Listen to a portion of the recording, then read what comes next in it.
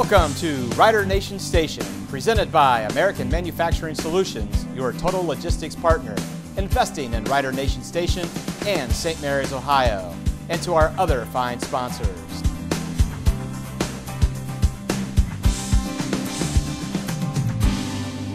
Welcome back to another week of Rules of the Game. My guest is here, Mark Cisco. Thanks for coming back, Mark. Appreciate it, Zach. Thank you. I'm Zach Farrell, your host. I also wanted to thank Dave Weibacher for filling in for me last week.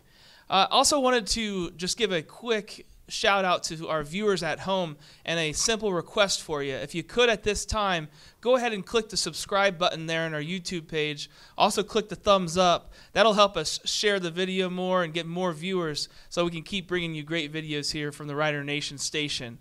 Good. Mark, our first generic sort of talk today about officiating, I wanted to bring up how officials are rated by their coaches every week, and then how that rating and the different rating of the crews affects them in the playoff time.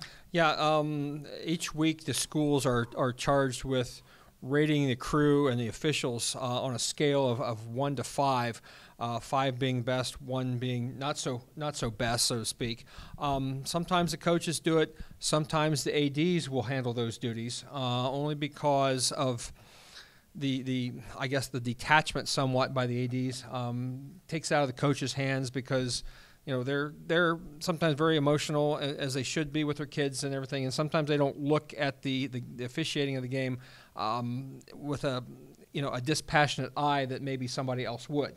The coaches have a vote. There are votes that are made at the OHSAA office. There are votes made by local rules interpreters and secretaries. Even the local associations have a vote. They will vote internally, and then the results of those votes are added to all the other votes in what I think is a complicated formula to come up with a rating system. Is there a rubric that the coaches and ADs follow, or is it just one rating scale? It's one rating scale. And again, you could be on your game, but you have a call that the coach doesn't like go against him, even though it might have been the correct call. That affects ratings. Right. It shouldn't, but it does. And and there's no perfect way to do this. The only better way would be to have impartial observers at every game played in the state of Ohio and on every weekend, and then even that would be subject to the individual's whims and everything else. So there's no perfect way. We live with it, and we deal with it. How does then that affect through playoffs? So does the higher rated crews, do they continue to go on each week, or? In theory that's probably how it should work, but the OSHA office has overall control. So if they didn't feel that the crew that may have been rated the highest was capable of the Division I game or 2 or 3 or whatever in the state finals, they have the discretion to move those folks around, and sometimes they do. Things would affect. Maybe a crew member is associated with the local school system. Maybe they have a son or daughter playing or cheerleader. Who knows? There's a lot of things that can go into that. But the higher the ratings, the more games you will get during the tournament period. And the OSHA will take into account then whether the person is from a certain area? They will. We are required to fill out it's called a survey before the season that says, look, if you're selected to work in the playoff system, is there any schools that you feel that you should not work? So it's up to the integrity of the official to fill that out. And as for somebody like me, I would probably put St. Mary's. Right. And maybe New Bremen, because I live there. My girls went to school there. And then if there was any games assigned that I was to be a part of, they would probably move the entire crew to another game to accommodate the conflict of interest, so to speak. Makes sense. Well, very interesting stuff. I'm sure we could spend an entire day talking about it probably, but we'll save some of that for a future episode, I think. Sounds good. Go ahead. We're going to take a quick break right here. On the other side of this break, though, we're going to have some clips from the Rough Riders' hard-fought victory against Van Wert. Okay. A lot of interesting events happened in that game, and actually some things that we had talked about in previous episodes. So we're going to go over that here on the other side of this break. Good deal. Guarneri's on Spring Street, home of the signature Big Ralph Sub, Pizza, and Calzone. Come try our thirst-quenching Rider Aid before, during, and after the game. post-game live music every Friday night. It's Guarneri's. Give them a call, 419-394-2244. Welcome back to Rules of the Game with Mark Cisco. I'm Zach Farrell. We're going to go over a couple clips here, Mark. The first one here is a face mask that was called on Van Wert on one of their defensive linemen by basically pulling the helmet off of one of the St. Mary's offensive linemen. All right. So I wanted to take a look at it here. It's going to be number 62, right kind of in the middle of your screen. You can see him get up there, and there goes the helmet getting ripped off. Big time right there. That just wasn't a little pull. That was taking the whole helmet off. That's pretty obvious Yeah, right there. you can see the flags thrown right away. But one of the other aspects of this is we've heard, I know in the recent years, that when helmets come off, that the player has to come out of the game. Right. On the Rider Nation station replay of the game, you can notice that the number 62 starts to come off the field, and the official tells him to stay back on. What's the rule on that? Well, if the helmet would have come off for anything other than a foul-related play, and here was a foul here because they called the Van Wert kid for face mask or wherever. If that's the case, then with the helmet coming off, the player whose helmet came off can stay in the game because of a transgression by the opposing team. Now, if that play would have happened in the middle of everything and all of a sudden the helmet comes off and nobody could see how it got off, yes, 62 would have been required to leave the game for at least one play. That came about 4 or 5 years ago because there was a lot of instances where kids' helmets were just coming off. They wouldn't fasten them properly or securely, and every little bit we had a helmet coming off, and the National Federation said, look, we got to put a stop to that. And that's what the rule was. A lot of emphasis on concussions, and I know that keeping the helmet chin on strap in place, on, have it right. Yep, that sort of thing. Correct. Okay. All right. Well, next clip here, we're going to have this was from early in the game. This was on the Rough Riders' first drive. Ty Howell takes a sweep and runs it pretty far here, about I think 40, 45 yards. At the end of this play, you'll see the ball pop loose. Ty Howell was called down on contact there. And we got a couple angles here that really interesting to me. All right, well, let's take a look at the end zone view once. Maybe that'll provide a little clearer look. There you can see number 12 break a couple tackles there. Really nice hard run. Oh, and the ball's out. So initially it looks like maybe the ball came out. Was he down when he started to roll over the defender? We can't really tell for sure if there's an elbow that maybe touched down. Initially, it looks like maybe he's just rolling over, and as he rolls over the defender, the ball pops loose. In that case, if no other body part had touched down, either the hand or the foot, the ball would be considered loose at that point and a fumble. But it's a little hard to tell here whether we had an elbow or something else down, and the rule basically is the ground cannot cause a fumble. Mainly, so when the elbow touches, he's down, and whatever happens after that is inconsequential. So tough to tell. The officials are right there on it, and we tried to slow it down 3 or 4 times prior to the show here to try to see for sure, and couldn't do it. Yeah. So it's a tough call on the field. I know they called it in their defense right away. They called him down. They moved on, so maybe that's the best way to handle those sort of things. In our situation, they tell us that when in doubt, fumble or not, it's not. Right. So there you go. So if it's a tie, it goes to the runner, basically. Basically, you're correct. Kind of like baseball. Correct. And just real quick then, so what body parts count as being down? Is it elbow and up? Well, anything except anything that touches the ground other than the hand or the foot. Okay, so a forearm, you're wrist, down, okay. An ankle down, a shoulder, obviously, chest, knees, wherever. So the hand or foot should be the only thing that touches the ground that's allowed the play to continue. Also, some people think, well, if the runner's got the ball and he touches the ball on the ground, stumbles, but that's the only thing that touches is the ball and he keeps going, he would be down. No, the ball is perfectly fine there. Okay. And it's not a body part, obviously. So, runner stumbles, touches the ball, keeps going. Perfectly live ball in that situation. Didn't know that. So the runner can hold the ball, and the ball can actually touch the ground as long as no other part of his body is. Correct. It's still alive. And keep going. Correct. Oh my gosh, yeah, that's a same thing here in this play. rule. I mean, the runner was laying on top of a defender, And so, assuming that there was nothing other than the hand or foot touching the ground, he's still live. Okay. He could have kept running then, too, potentially. Possibly, yes. Okay. We're going to go on to the next play. This was a hold that was called on St. Mary's. I'll be honest, as an offensive lineman, I didn't think it was a great call. But I can see why the official called it, because it does look like he hooked there. On the very right side of your screen, number 8. Right. He's the wingback, I believe. He gets on a hip, and the defender sort of changes direction. It looks 8's right here on the wing. And he just kind of pushes him backwards. Did he actually grab him? It's tough to tell from this angle. I mean, the official's standing right there looking at it.